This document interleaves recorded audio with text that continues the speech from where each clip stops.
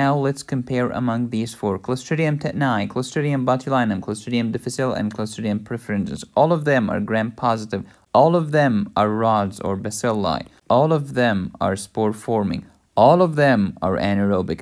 Most of them are motile. Only one is immotile, the perfringens. Clostridium tetani, don't forget the exotoxins called tetanospasmin because it causes spastic paralysis. How come? Because it inhibits the inhibitory neurotransmitters. When you inhibit the inhibitory, you are excitatory. Clostridium botulinum, neurotoxin, flaccid paralysis. So this was spastic, but this is paralysis. Adults, canned food. Infant, honey, because it has the spores.